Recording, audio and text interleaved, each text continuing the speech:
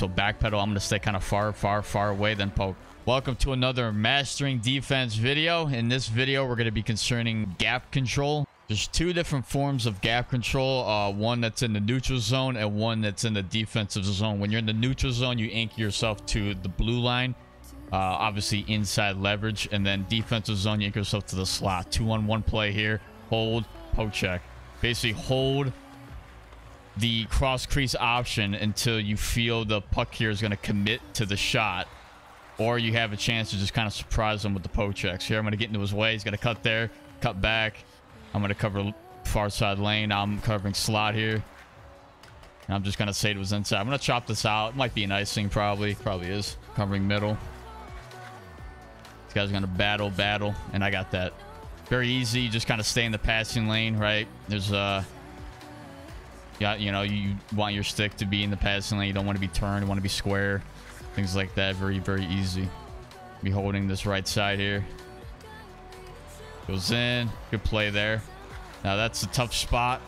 Want to try to get rid of it as soon as I can when I get that puck in the slot, because there's definitely going to be poke checks there that they're going to try to be getting. And see if I can get them. Hold my stick out. And I was able to get it. Red's darting. I tried to blast it. But of course the net's got to get in the way there. So unfortunately I couldn't send it to him.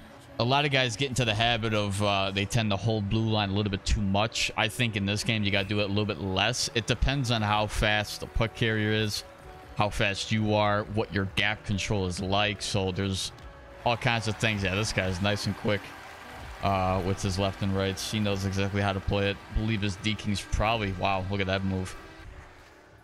Playing there. Nice, right? I just surprised him with a poke check, and then I kind of placed my body in front of him. Hold inside. All right, so now let's talk about gap, like the actual gap control, not just positional wise inside leverage. You don't want to be too far away from the guy, depending on how fast he is and again where the puck's at. When you mark somebody, you have to kind of stay on him quicker, or you want to try to establish how far you want to play from him. So if he's darting up the ice, you don't want to stay too close on him. Kind of want to just allow him to come to you. So backpedal, I'm going to stay kind of far away, then poke. They got somebody driving up the middle, so I got to kind of establish there. Same thing there. I was able to just get my stick there. Just, you know, allow the game to do the work for you. The longer you stay to the middle, the better. I mean, it's a simple, repetitive type of feedback, I guess, or comment of just kind of playing defense. Is just stay middle, stay in the passing lane. You'll do pretty well, right? But there's a little bit more to it. So here I'm just going to play middle, right? Middle again. Throw my stick out. I actually I never do that. All right, that was the wrong play there by me. And they score from it. So that's a bad try to throw. I mean, if I was going to get that, I would have to have shot it. A sauce wouldn't work because it'd be too slow. You would have to wrist shot or slap shot that. That's actually more on breakout. That's just a breakout tip. Like, you don't want to throw it up the middle like that. It's basically a pizza being thrown up there. All right, back with our second game here. Let's see how we do. This team's definitely a squad, I would say. So it's good to face a team like that. I believe I have a level 10 and level 1 guy with me. So I think that level 1's center, I believe. So we have definitely the best matchup when it comes to defense, because you want your team to suffer so that you get more defensive looks to stand out. So we already got green that's out. Unfortunate. We got another AI basically playing with us. But that's not the problem, right? It's a matter of the other team not being AI. So see what happens there. So let's see what Red wants to do. I don't believe he's going to quit because he's a level 1. So, and we got... Oh, that's not the lag spike that I wanted necessarily. It's the first time that's actually happened in a while. So down low, he's going to look for the cut play. Gives it right back. Dupuis was able to intercept that one. Or if you're talking about clubs there, it's dubious. In front, and that didn't work. Let's go red. Drop it off. Shot on rebound by Dupuis. Looking for it. And he gets bodied by Truck. So here, I'm going to allow him to come to me. Poke check. So gap control, anchoring yourself to the blue line. It's a matter of allowing them to kind of utilize their speed. Good move, good move, good move, good move. Oh, unfortunate. But I was able to get on the backswing. So that's what I like to see. Overextended there. Guy was able to pick it right back up in a slot. He didn't shoot it right away, which allowed me to then basically get him from behind. A shot on. Okay, Dupuy. All right, so puck control, puck control, puck. This ain't gonna be looking. Oh, this ain't gonna be looking good. Yeah, cross Dupuy. Didn't work there. Back post though, he's tapping that in. These guys not the best defensively, I will say, because that should not have been a walk-in for me. Looking front for Dupuy again. See how he kind of pulled back. Down back there, so anchor myself. That's to the slot. You want to play more tight point blank on guys when they're riding back post or right point blank on a goalie. That's when you want to have point blank yourself. And then it's a matter of bouncing back and forth. If they're going to get it, you break off that guy, you play the other side. Of course, that is if you don't have somebody on the other guy. Because right now, exactly what Cap did, not Cap, Dupuy, exactly what he did is exactly how your forward should be who's playing that man. So that's AI playing better than human players, bro. You don't always get that type of defensive coverage. And that's sad if you see that. Wants to shoot that on, maybe, maybe not. Looking for the shot on, he scored. That's how you get it there, right? Take that shot all day, buddy. So we're definitely playing a team. They got 2 diamonds, 1 platinum. I mean, it's simple. You know, you don't have that ever. This is the perfect example of how you want to grind this game. You want to grind against a team while you have 2 guys that suck as a defenseman. Same with goalie too. All right, you want your team to suck while the other team's amazing, so you have to stand out and make saves. I understand that that's like not ideal. You never want that in a club match, but we're not going for the win here. I don't really care if Sabres right here sucks. Like PlayStation, so you know you can't really expect too much. Playing last man back to have an opportunity, so play there. I can play tight because I know exactly that's coming. This guy's got a lot of speed. Anchor yourself. Hold him inside. Wait from the cut. Wait from the cut. Yep. Nope, he ain't gonna get that. Nope. And he gets it anyway. Poke check there. I was able to get it. Use my speed. Find red. Oh, I could have gotten that. AI goalie, you better get that. All right. He's not. I could have passed that up. So what happened there was I pulled away from the guy. The guy was past me. I played slot. I was marking his man because he could have passed that early. Once he realized that he was out of the play, he took it himself. And I knew he was going to take it, so I just played him. And I was able to get the poke check there. That's going back and forth with defense. That's how you got to play. That's how you got to play in 6s as well. 6s is not. This is exactly the exact same thing. This is no different. Good play there. I poke check goes right to him. This is no different than if you had a center and a winger in 6s that you're basically going back and forth with. Don't even care about the other side. The opposite defenseman would have him, and he would also support the center. But this is if the center is not playing his spot. You basically have to mark 2 guys at once. It's the same thing here. 3s, you get the same exact thing. 2 forwards that you don't have somebody helping you out with, so you're basically playing 2 guys. Try to mark them there. But don't think that like we need to play 6s in order to get 6s looks or to get for this stuff to apply to that. This still applies. This defense applies to both games. Ain't gonna get that one. Good play there, goaltender. Dupuy, you better pass that back. So 3-on-1 now. Marked the last man back. Nope.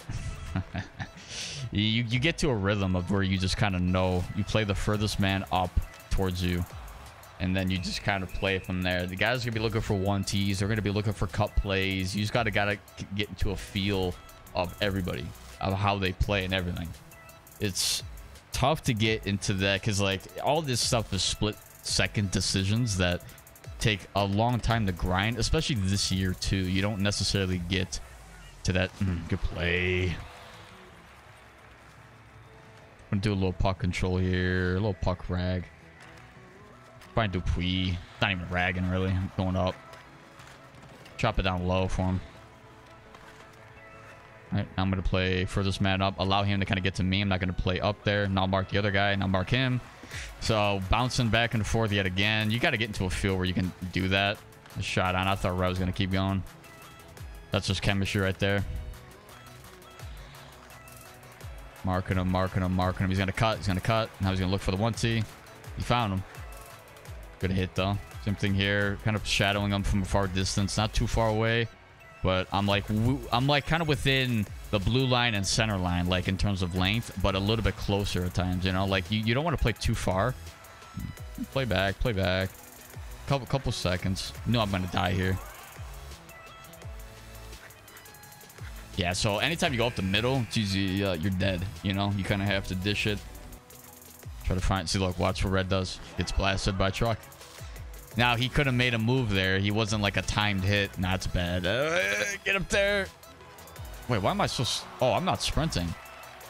I feel like my joystick, it doesn't... Like, I don't feel it clicking when I'm moving myself back. So I wonder... Really tried it, though. Oh, I tried to mix it with the AI. Let's go, Dupuis. He scored. Dupuis. That's how you score there. Park yourself back post. It wasn't even really truly back post. I just spit everywhere, bro. Damn. You see how he's like, he's just kind of in the slot. Like he should be parking himself literally back post, like exactly point blank. Practically in the crease. From the tap that a little bit outside of it, obviously don't want to get a goalie interference call. Poke check. Find him. Problem here, he's gonna want to get blasted. Like this truck, this guy is not utilizing. He's not utilizing his truck like these other guys do. So I'm not gonna hold blue line away from the cut. Keep him to the outside. Oh, that's tough. It's oh. I don't really like that one. Moving up the middle, little LT movement. Find Dupuis. Let's go.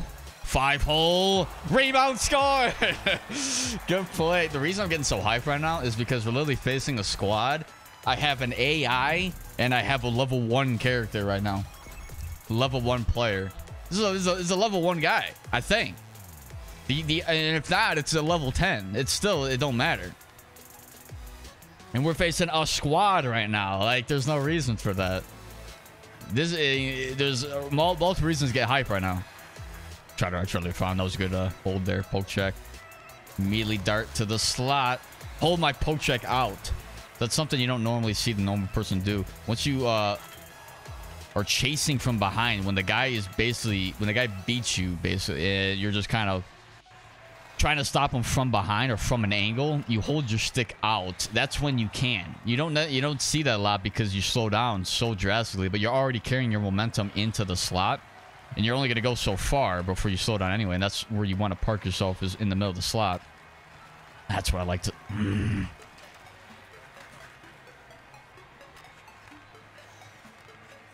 Keep trying to hit AI. Ooh.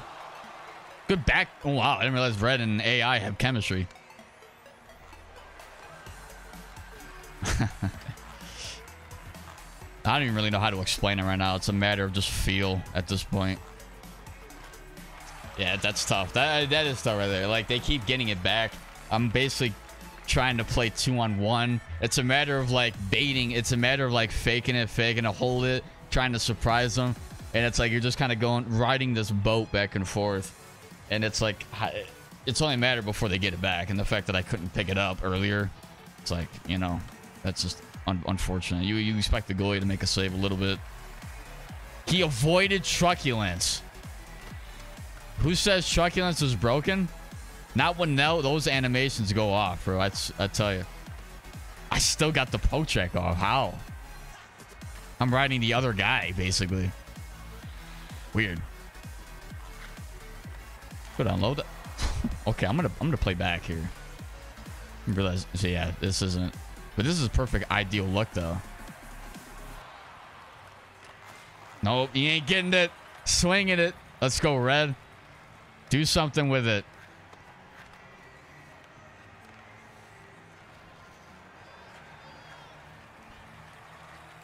Nice. That's what we love to see. Just completely lose that. Oh, I literally thought he was going to swing that. Imagine. Allow them to do their thing. Mark them.